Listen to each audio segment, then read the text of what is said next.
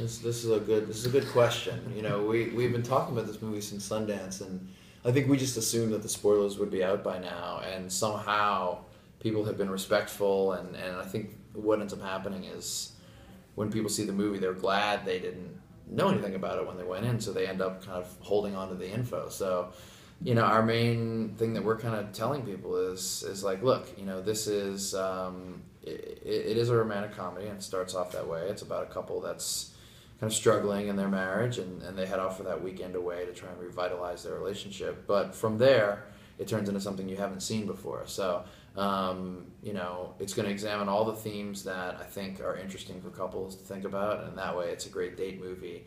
But come prepared to see something you haven't seen before.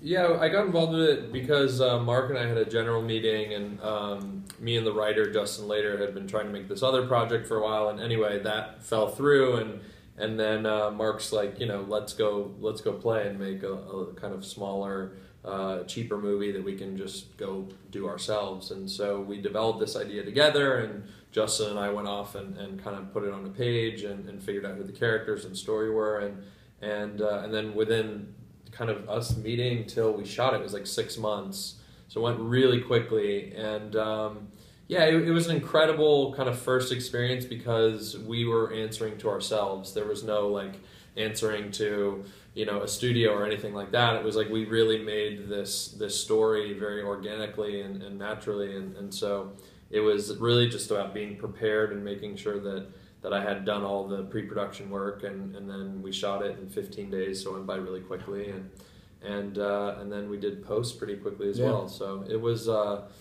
this kind of crazy experience that could have gone really wrong and been horrible, and everything seemed to align right, and we came up with something that we're really proud of.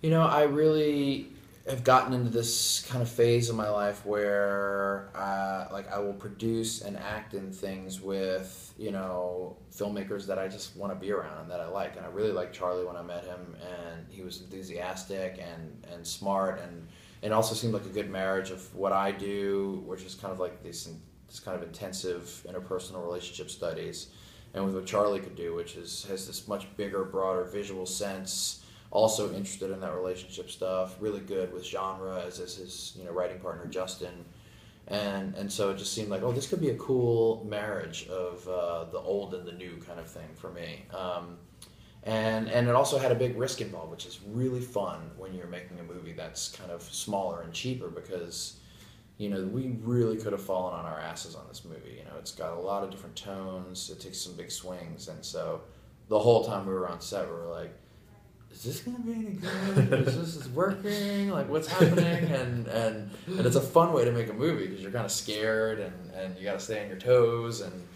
so I don't know. It's just it's a very vital process, and some of the art that I make is, you know, paid for by big companies, and I have to be very careful with their money, and we didn't have to be careful at all with this.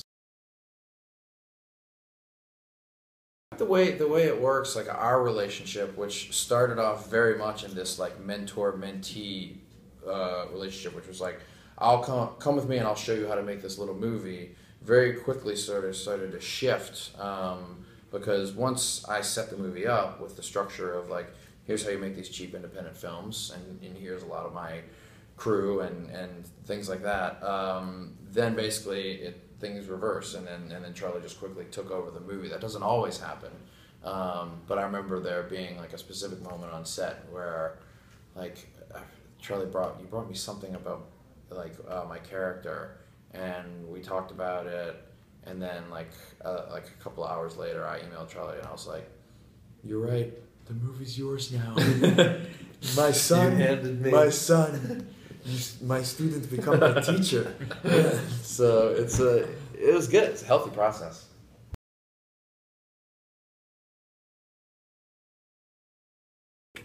Denied bacon? Yes. Yeah. I'll quickly answer. Yes, this is easy. My girlfriend is vegan and gluten-free, and I'm vegan, so I'm totally fine. And it is a non-issue. non-issue. Yeah. Not the case in my home. We are carnivores across the board, and I have 2 children, so really the real issue would be we go out to breakfast in the morning, and it's extra crispy bacon. It's 3 extras is how we order it. So it's very specific in my house how bacon must happen. Not just that it happens, but it has to happen in a very specific way.